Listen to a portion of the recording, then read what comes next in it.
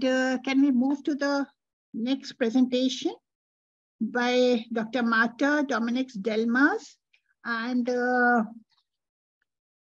she's already there. So she's a tree ring scientist with 20 years of experience studying wood in the cultural heritage. And she has worked in several international multidisciplinary projects. And she has led 4 of them as principal investigator. That's really great. And she has been a guest researcher at the Rijksmuseum and the Amsterdam School for Historical Studies. She's also a postdoctoral research associate at the Autonomous University of Barcelona. So basically, it's going to be a very, very interesting talk because she's going to combine woodworking features, tree rings, DNA, and radiocarbon to reveal the production time and place of historical foot cuff from the Rijksmuseum collections. And we really welcome you, madam. And thank you, Sangeeta, Professor Gupta. The floor is all yours. Thank you very much. Well, as you can see, I actually shortened the title a little bit yeah. Because basically what I want to present is this stepwise multidisciplinary approach to elucidate the date and provenance of historic wooden objects in general. So here we are using a foot cuff as case study, but this is an approach that I want you to be aware of because it can be implemented in other wooden objects. And this is, of course, teamwork, the result of teamwork. So I'm going to present on behalf of all my colleagues here, Hilke Schroeder, Margot Coutem, Stephanie Arcangel, Paul van Down, Hans Pina, Hilke from Germany, and the Thunen Institute of Forest Genetics, and the rest of my co-authors are from the Netherlands as well. So, well, this object, this foot cuff, was donated to the Rijksmuseum in 2019. And the only documentary evidence regarding its provenance was, well, that it came from Zeeland, the province of Zeeland in the Netherlands. So this is the most southwestern province in the country. And we didn't know much about it. So I'm going to show you a bit how it's made. So it consists of 2 main logs. I'm going to call them logs. And then two supports. So everything is made of oak. Then, of course, the chains and so are made of iron. And it's all made of oak. And as you can see, the supports have less tree rings. The main logs, in one of them, the pith is present. On the other one, it isn't. And the ring pattern suggests that this was quite deformed. We also have a main branch here, about there in the log 2. And the supports are nailed to one of the logs. So in the museum, it's been displayed on this position, but actually the original display position, or the position while in use, would be flat, so being supported on those 2 smaller beams. And so this object was donated to the Rijksmuseum on the occasion of the slavery exhibition that the museum planned for 2020. In the end, due to COVID, it was opened in May 2021. And it featured prominently on this exhibition about Dutch colonial past and slavery. And actually nowadays, currently, is being displayed on the slavery exhibition at the United Nations headquarters in New York. So the exhibition will run until 30th of March.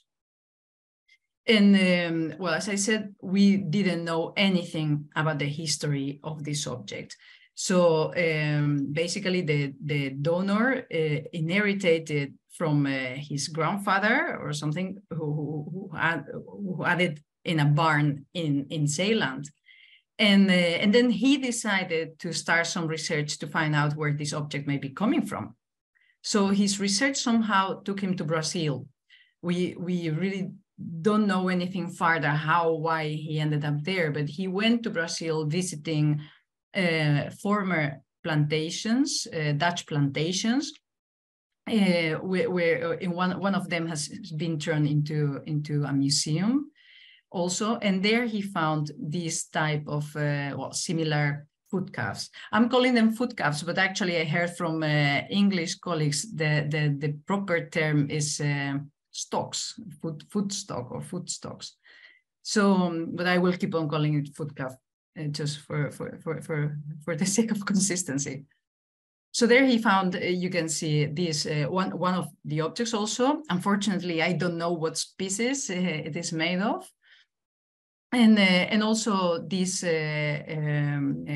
engravings or paintings with drawings, sorry, in which you can see how it was being used.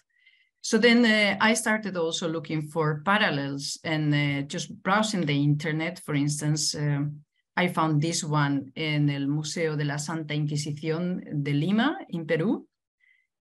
Also, it's being displayed in vertical, like the one in Brazil. But in Spain, we found this one. So on the top right-hand side, you can see is the former prison dungeon of a town hall in a small village in a rural area in Spain, Mazaleón. And as you can see, this is the display as ours would have been placed. The one from the Rijksmuseum would have been placed so flat, or is also placed horizontally. And there is also an interesting painting from a renowned Spanish painter from Goya, in which you can see the woman is also standing, and there is one such foot cuff holding her ankles. So we can see that these are quite, I mean, there are numerous examples all over the place, also in Asia and in Central America, either related to the Spanish Inquisition or to slavery indeed, or indeed just in prisons. So, well, we wanted to find out that this was a prominent object for this exhibition, and it is indeed for the history of slavery, if it represents slavery is being used for that. So we wanted to know where and when was this foot cuff made? That was the first question, and also if it was related to slavery somehow, could have been related. So we took on this research following a stepwise approach. Basically, the first thing that we did was the observation of woodworking features to see what the manufacture process could have been. Then we used dendrochronology to try and find out the date and the provenance of the wood. And I'm going to advance you now that dendrochronology did not provide that information. Therefore, we had to resort to other techniques. So we used DNA sequencing to try and figure out the continental origin to start with.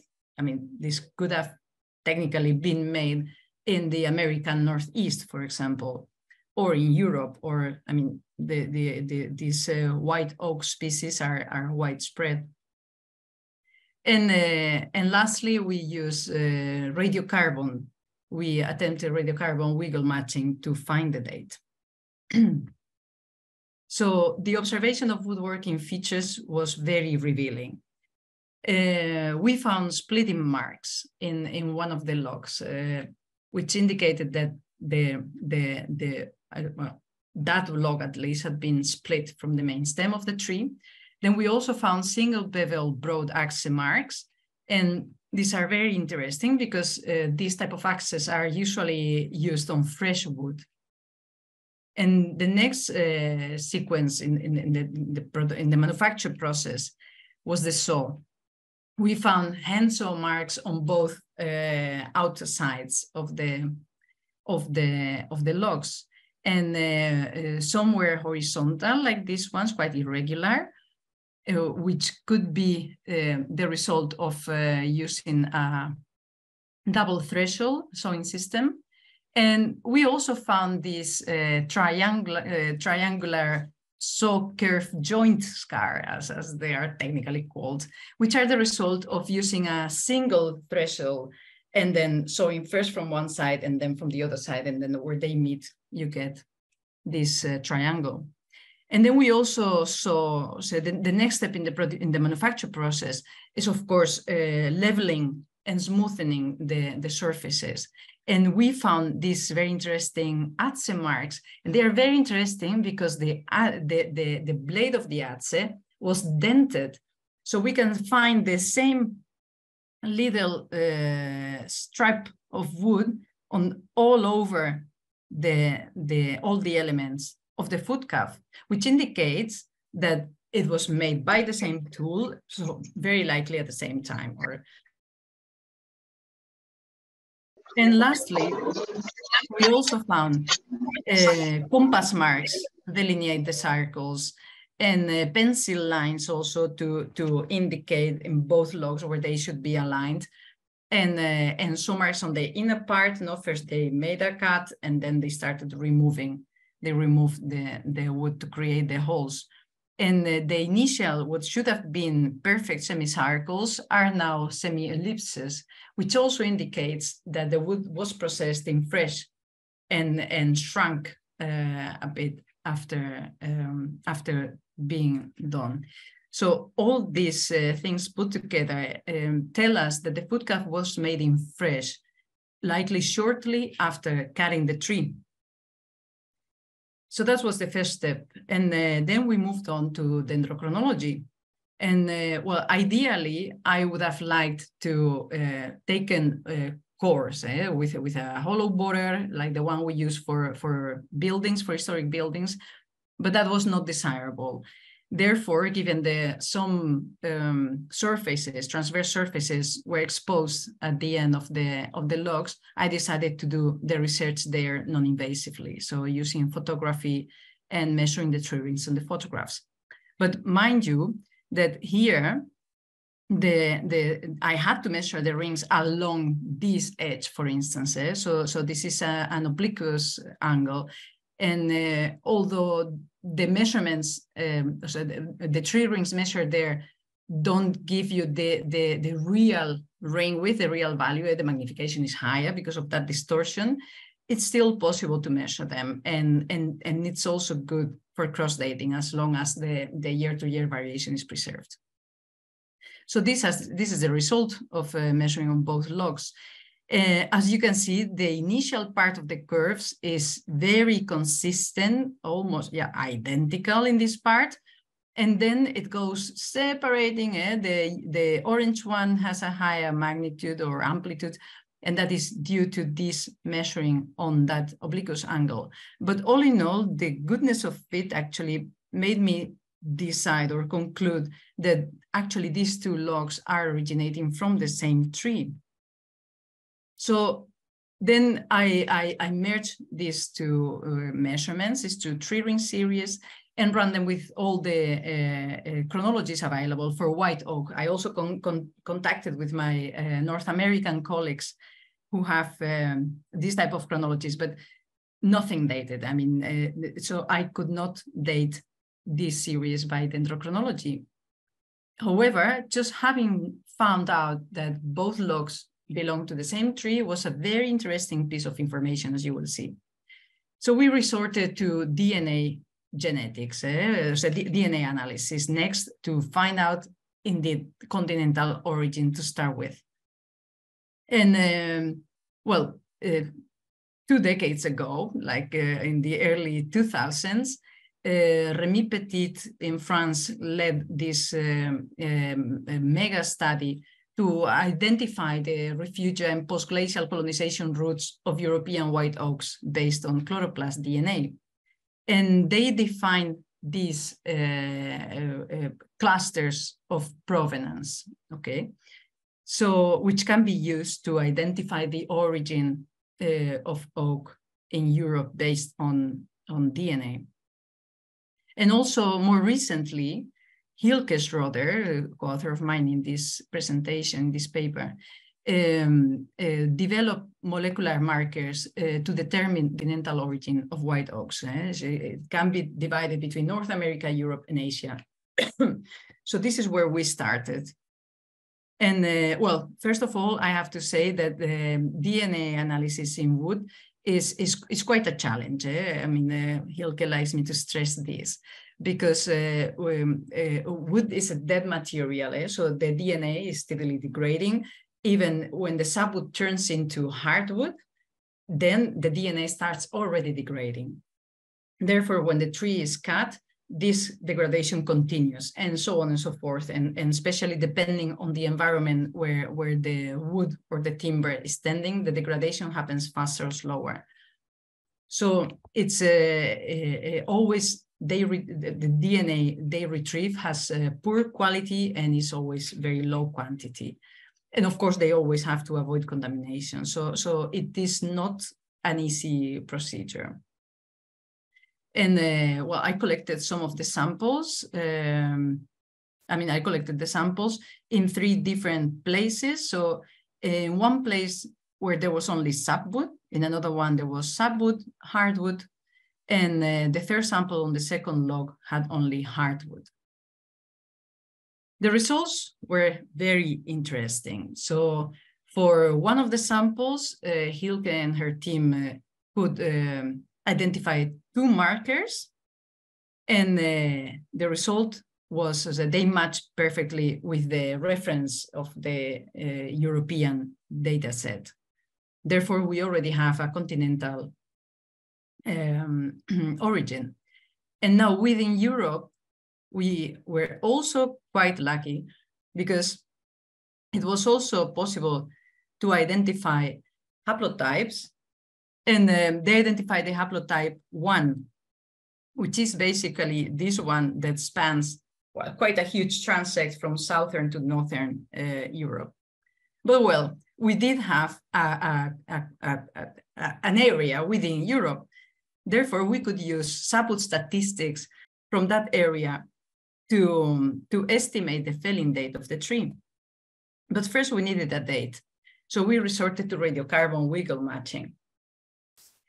And well, with radiocarbon,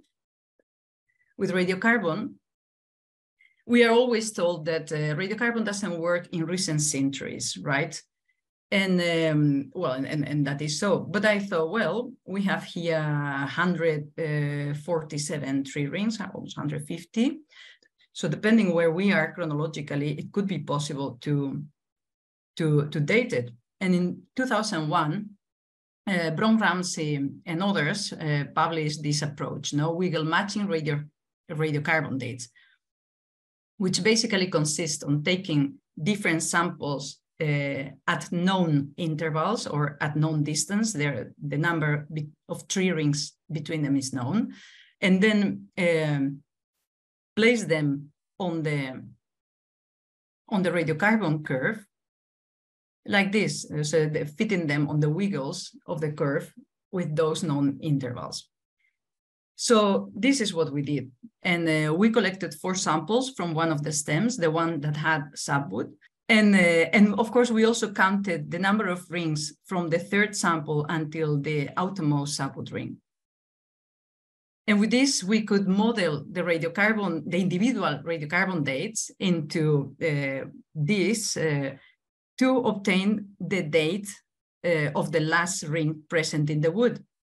And because we know now the provenance in Central Europe, Central, Southern, Northern Europe, well, there are very good sapwood statistics for Germany. So we could use those sapwood statistics to know how many sapwood rings we were missing till the last ring. And we could model the felling date of the tree. So the tree was cut between 1791 and 1824 with a likely period in the early 1800s. So to conclude, we know that this footcap was made shortly after cutting the tree, probably in a small town of a rural area, which in principle would exclude the timber trade before processing of the wood. So the location could have been Italy or the Pyrenees, Eastern France, Belgium, Germany, or even farther north in Denmark or Sweden. The tree was cut in the first years of the 19th century. We know that slavery was still practiced until at least the 1830s in the colonies of most European countries. Therefore, technically, it could have been used for slavery. The production in a rural area suggests the use in a common prison, or that's what I'm inclined to believe. And further research is needed to elucidate the life of the object. Of course, this approach can be used on other wooden objects. And I want to thank you for your attention. Already it's time for the next topic. So if there are any questions, you can just pass it on to Dr. Marta, and she'll be more than happy to reply to you all people.